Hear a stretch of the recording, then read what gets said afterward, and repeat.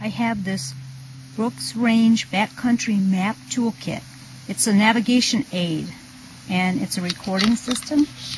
It came in this wallet. It weighs 4.5 ounces. I provided the pen. And Velcro closes it. And it has several pockets, both front and back. And it's a nice bright color, which I guess is good in case you leave it someplace. You won't forget it. The waterproof paper is 4.5 by 7, and I've tested a pen with this, and it writes just fine. So in this kit came a card that is about SOS signals and numbers for like helicopter rescue.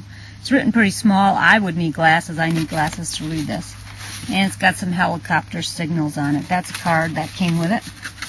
It's got this piece of paper that came with it, and basically it's a glossy measuring tool. You fold it back when you use it for maps once you decide what the scale is.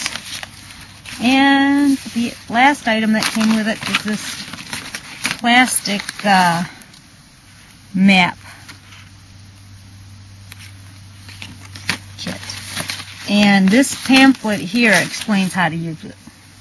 So if you really want to get some use out of this plastic card, it has a compass rose on it and some grids and measurements and stuff. But you have to read this instruction guide. There's no way you would be able to make sense out of it without it. And the disclaimer here says, mountaineering, climbing, skiing, and rescue work all are dangerous, could result in severe injuries and death, and that using this is the responsibility of the user, and you should be skilled.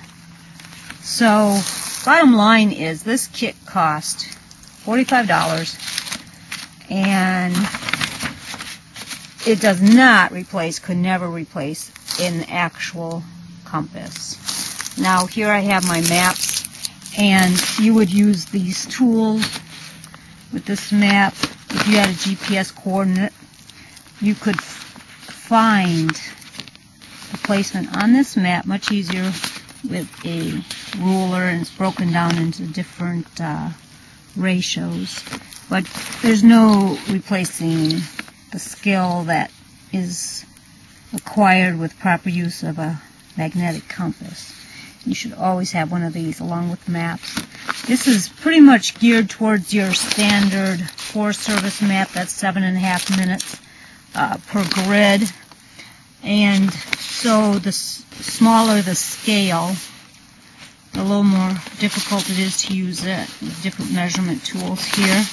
So bottom line, if you decide this is something you would need, I can't imagine using this on a through hike of the Appalachian Trail or Pacific Crest Trail.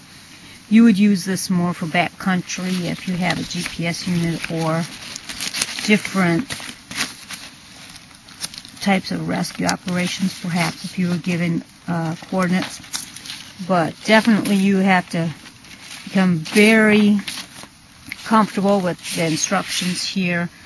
And that's basically my review here for the Brooks Range Company.